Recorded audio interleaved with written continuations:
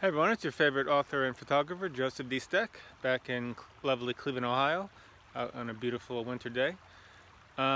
Recently, again, I've just really been inspired by an exhibition I saw of Georgia O'Keeffe at the Cleveland Museum of Art. Her art, her life, the way she lived.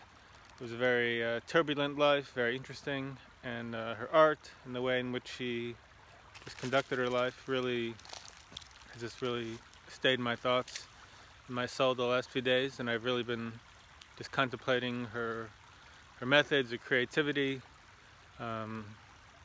just everything about her works and her life. And one thing I noticed when I was reading up on her was that she often said that she didn't like to be referred to as a female artist. She just wanted to be known simply as an artist. So I think O'Keeffe died around 1986 or in the mid-80s, and at that time someone could say she wasn't part of the feminist trend at the time, but recently she's been incorporated more as a part of feminism, and I think in some ways, maybe in not some ways that she would have liked or intended or officially approved of herself. I'm just speculating, of course, but I think now often when you read about artists, or when I see an exhibition at a museum, it says a very long hyphenated, this is a whatever ethnicity, sexuality, country of origin, is a very long hyphenated name, and then all of the art is supposed to be viewed through the lens of she is, a gay Lebanese woman or whatever. There's a million different combinations of hyphenations you can put. But O'Keeffe seemed to pretty much boldly and straightforwardly reject this, that she was a female artist, or whatever you want to say, a Wisconsin artist, or whatever, New Mexican artist. So I just wonder what you thought about that.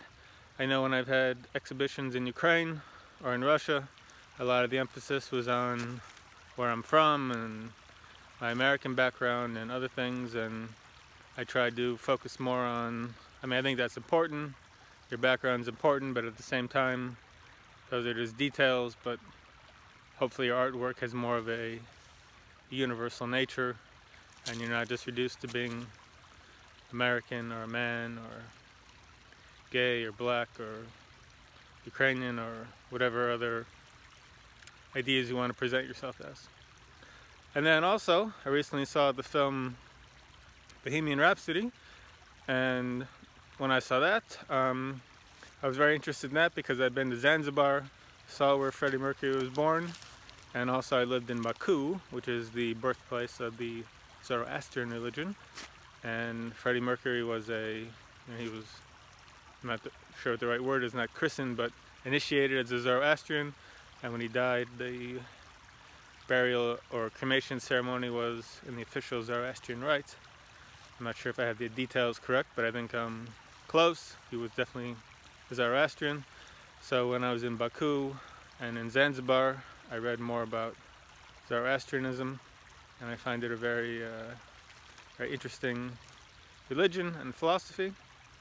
And it seemed to me that everything I read about Freddie Mercury also said that, similar to O'Keeffe, he rejected political statements. He said he was just out there on stage to let people forget about their lives for a while, to have a good time. And I've been to almost 70 countries now, and almost in every place people really, really love Queen. They love Freddie Mercury, regardless of their political affiliation or their religion or their background or what have you.